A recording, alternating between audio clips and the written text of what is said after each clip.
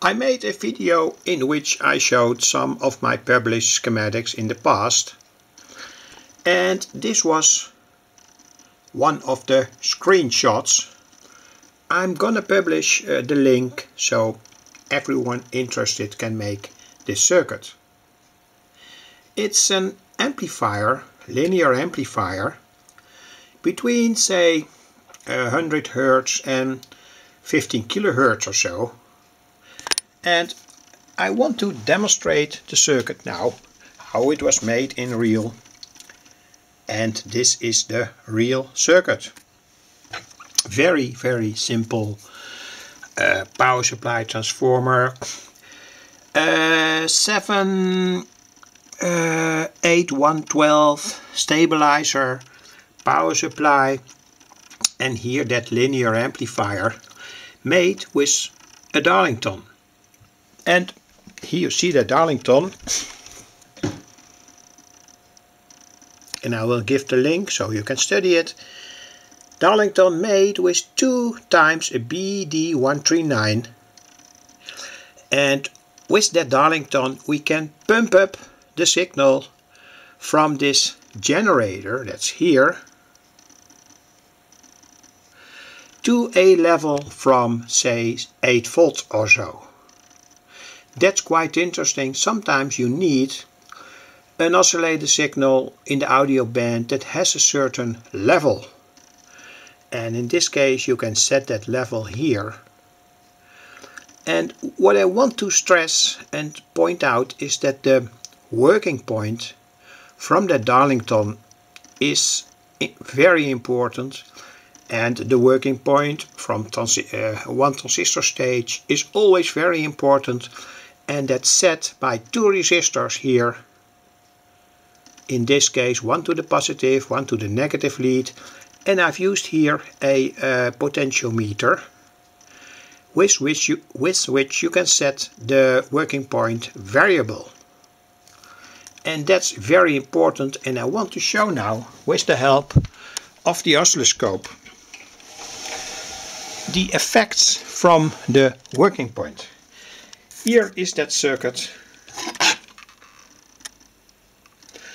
and with the potentiometer now in the middle of the screen you can set that working point. That also means that you can change the waveform, and that's in my opinion very interesting. This circuit is, by the way, a generator, square wave generator, combined with that Darlington and amplifier. So here you see generator, 700 Hz up to 21 kHz, input, output, and also the level is important. The level with which the signal from the generator is sent into that Darlington amplifier. This is my scope at the moment, and I'm going to change the working point now. I've made a connection between B and C. That means that we are going to listen and look from it in this frequency 5.5 up to 21 kHz. I changed the working point now. I have not connected my counter, but anyway, working point is changed, and this is what happens. And also when I change the level, you can see that the Darlington is driven with a more fierce signal that has also certain effects. And here also the output level, when the output level is changed, the waveform also changes substantially. I cannot go in details because otherwise the video gets far too long, but I want to change to a low frequency, for instance here.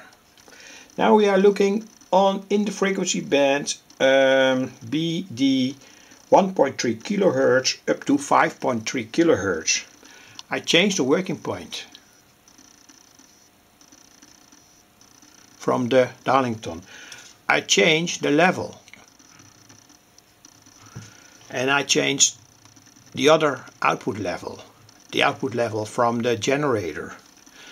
And I'm gonna do something to the time base from the scope.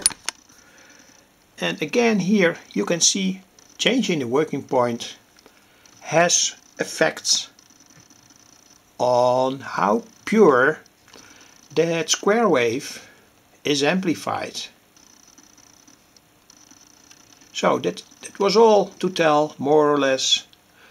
I cannot go in detail, but I wanted to point out that the working point from a transistor or a Darlington is extremely important, and in practice, when this is a one transistor audio amplifier, the working point is completely decisive for pure amplification from the sound. And that's also my advice when you want to